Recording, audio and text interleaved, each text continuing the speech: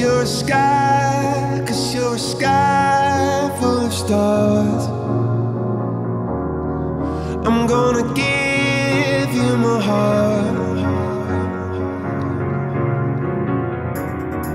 'cause you're a sky, 'cause you're a sky full of stars. 'Cause you light up the park. On a topographic map. This video is going to focus on 4 features that are almost always associated with topographic map questions.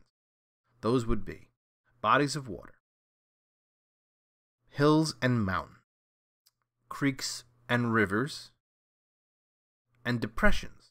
Let's begin with bodies of water.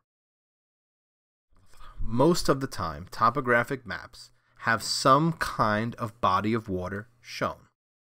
This can be important when trying to determine the elevation of the contour line that's closest to the shoreline.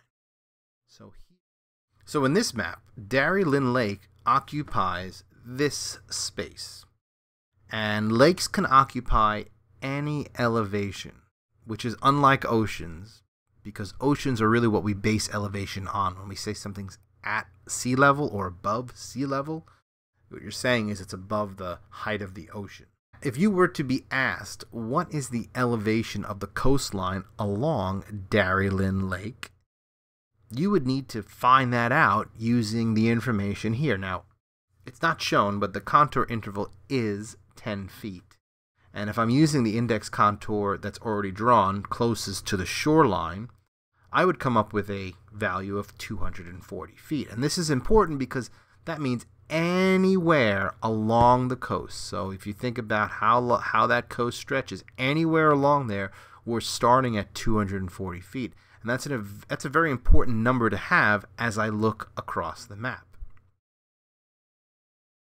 When a map displays an ocean, well, then we can start to think about beginning at 0 sea level. And that's unlike the Darien Lake situation. And notice how there's no contour interval given here. We'd have to figure it out.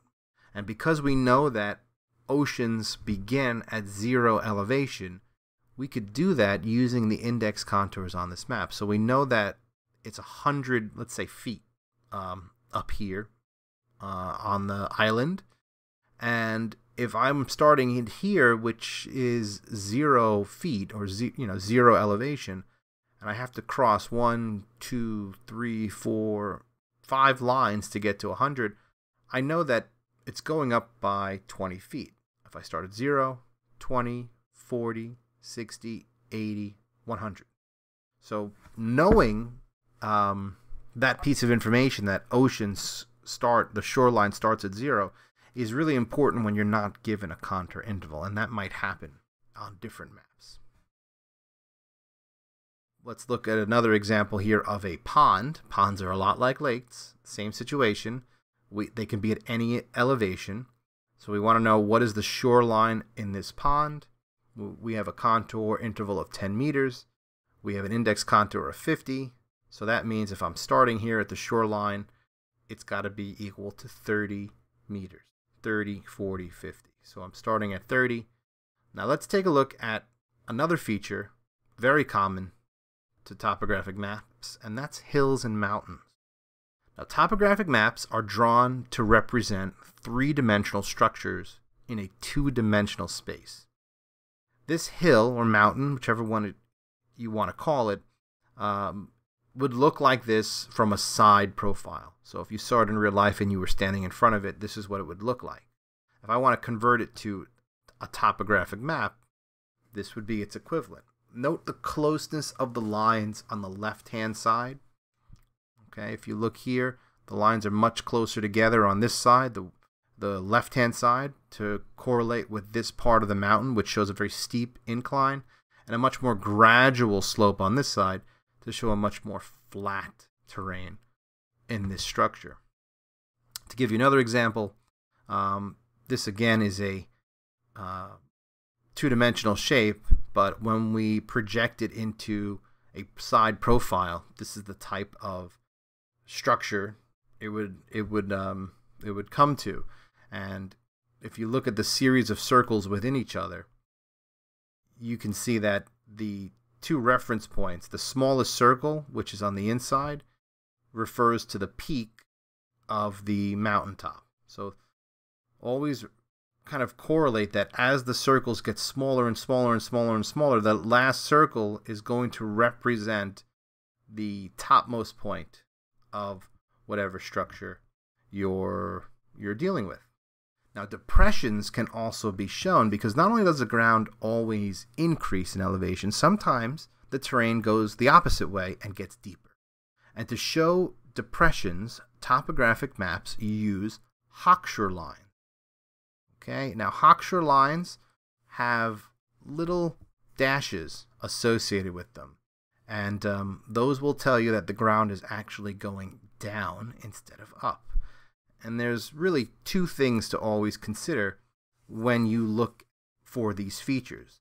Hochschuer lines point towards the center of the depression. So these arrows I added in, they're not typical on a topographic map, but notice all those Hochschuer lines are pointed towards the center, towards the letter E. That's the direction that depression goes in. And if you were not given information associated with the values, this one happens to give you the index contour. If you were asked what is the value of the depression lines in this feature, the first Hochschuer line is always going to be equal to the last contour line that you crossed. So in this case, the value is 50 feet because the last line that was crossed was this 50 meter line here. So that was the last ISO line crossed, so this would be 50. So it repeats itself. And then the next line inside would be the contour interval, but going down. All right, so let's look at a few examples to kind of practice this because it's definitely a different point of view. All right, so here we are back at Darry Lynn Lake. And let's zoom in on the depression contour in this map. So you're given an index contour here that shows a 250 foot index. So I want to know, what is this value? What's this equal to? Well, if I know the contour interval, which I do, it's equal to 10 feet. I can easily say, okay, this is going to be equal to 260, but let's just verify it by using the information that we have here. This index contour here is 300. So if it's 10 feet, this is going to be 290, 280, 270. So 270, right? This next one's going to be 260. So if this is the last contour line that I crossed, so to speak, this one would have to be the same value. So that would give me a contour line, or depression line value of 260. All right. Let's try another example. This one's now a lot harder because there's no reference given. So the index contour we're given here is 200, and the contour interval, if I look over here, this is 180, this line is 200. So I know that there's a contour interval of 20 feet. So if this line is 200, this one's going to also be 200, and this would be 180. So a really challenging question to ask about Romano Swamp is, what is the lowest possible elevation for Romano Swamp? And it's working in the opposite way than you're used to. So if I know that this outer line is 200 and this depression contour is equal to 180, I can't say that Romano Swamp is at 180 feet because it's within that series of circles. So it's got to be a number lower than 180. But it also can't be a number lower than 160, because if it was, there would be another set of depression contour lines inside of here. But there's not. The lowest I can go for this value is anything between 179, which is less than 180, all the way down to 161 feet. Because if I were to go to 160, I'd have to have a new depression contour line drawn. So if that was a question you were to be asked, it would have to be an answer within that range of 179 to 161. All right, let's move forward. All right, so for our final feature, we're looking at creeks and rivers, which also includes streams. They can be treated all the same. Most topographic maps will feature at least one or two rivers, creeks, or streams. And this map happens to show the Newburgh River and two tributaries, the Brigitte and Zemp Creek, which kind of fill into the Newburgh River. And typically what you'll be asked to identify is the direction in which they're flowing in. And is that rivers will always flow from high elevations to lower elevations. And let's go back to that same river now, which we were looking at the Newburgh River and saying it flows this direction. And if I was going to give it a direction, I could say south, but a better answer would be southwest. But this is logical. I have here drawn in the different elevations for this contour map. It's 160, 140, 120, 100 feet, and then so on and so forth. Rivers are going to flow downhill. They're always going to seek out, water will seek out the lowest point and travel in that direction because of gravity. So I'm flowing from a higher elevation to a lower elevation. So it just seems logical that this thought process would work. Think about any stream or river that you've ever encountered. It always seems like the rocks or whatever makes it up are like steps, and it's flowing down the steps because of gravity. There's a misconception, though, a silly misconception that throws people off regarding this, and I just want to point it out here, is that all rivers have to flow south, because somehow people have associated going south with going downward in real life. Like if you were to go down on an elevator, you're really going south, which is not true at all. You're going down, different direction than going south. And this is a good example here on this map. The Cinder River is actually flowing northwest, to be totally accurate, which is not against gravity. It's just the direction that the river's flowing to get back to the Atlantic Ocean. So don't make that same connection that rivers have to flow south. That's totally not true. To always figure out the direction a river is flowing, and those are called V-shaped contour lines. If you look for them in a topographic map, they're always pointing upstream. And if the V-shaped lines point upstream, a river is going to flow opposite. That sounds like a lot of information, but when I show it to you here, it's going to make a lot more sense. So in my map, if I look carefully at the Newburgh River, I can see that there are these V's across it. And those are how the contour lines are drawn and bent. I can go all the way up to the top.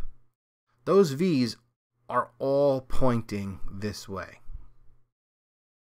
So the river is flowing in the opposite direction. So whatever direction the V's are pointing in, the river will flow the opposite way. So for the Brigitte River, apply the same thinking. Look at those V's. River's flowing opposite to those. Let's look at this stream here. Here's my V-shaped lines. All right. So they all seem to be pointing this way, but the river is actually flowing, or the stream I should say, is flowing that way. So one more example. All right, the Stone River is shown here. Okay. Is it flowing into Pebble Lake or is it flowing out of Pebble Lake? So here's my V-shaped contour lines. Right?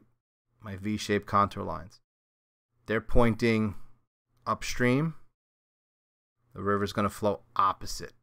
So in this case, the water's flowing out of Pebble Lake and down, well, I should say northeast across the map. So we'll practice more in class, but that's all for now. Thanks for watching.